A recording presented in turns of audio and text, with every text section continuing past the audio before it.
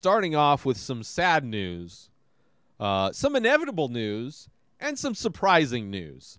Rest in peace, Betty White, America's grandma, one of the Golden Girls, one of the most lovely, sweet women to be in pop culture for so many years.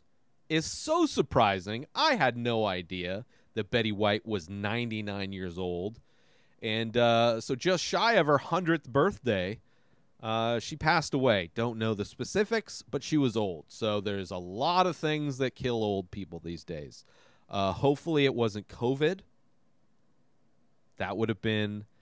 there might be riots. Nah, there probably wouldn't. If Betty White, putting this out there, what do you think? If Betty White died of COVID, right, because she spent Christmas and her relatives were anti-vaxxers, they're big Joe Rogan Experience listeners, and they think that their immune system is enough, and they gave Betty White COVID, and that's what killed her. Would there be riots if we knew that information? I don't know. People love Betty White.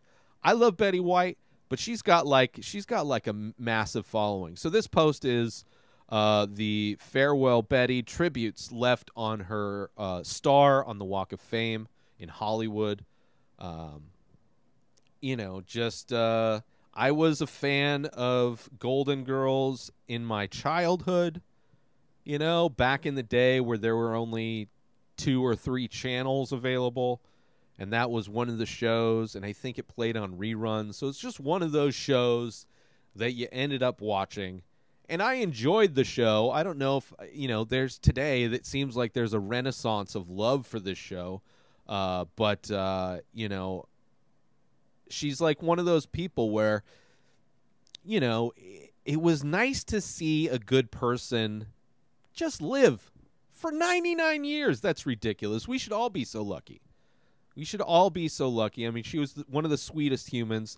And she's one of the people, despite being 99 years old, she's unlike most people who use born in a different generation, born in a different time. It was a different time. You don't hear about the stories of Betty White being racist, being a bigot, being any of the hateful things that everybody loves to use it was a different time. She was always a positive, sweet person. And I don't know, I would imagine her biography is an amazing ride, an amazing read. And hopefully it would be cool for, I think Aaron Sorkin does like biopic type of movies pretty well. Because he doesn't try to condense a life into a 2-hour movie. He just kind of chooses a story. Like I recently watched Being the Ricardos, I think it's called, about Lucille Ball and Desi, and they're doing their show. And it follows them in like a week of their life, but it really, through the storytelling and the writing, is able to flesh out who these people were and what they were about in a way that most biopics don't do. So I would love to see, it's one of the few things I enjoy from Aaron Sorkin, but I think I really enjoyed how he did that movie. And I would love to see him do one about Betty White. I'm sure there's tons of stories that I have zero knowledge of. But yeah, just one of the greats gone.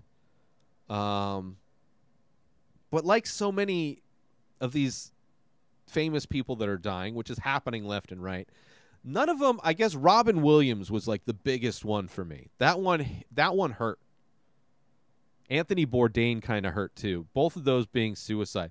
Brody Stevens, which, I was only becoming a fan of.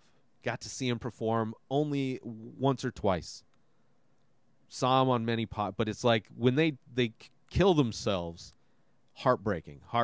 But a lot of these other people, like Betty White, despite I'm sad of her death, I'm happy she lived a long and assumably very happy life.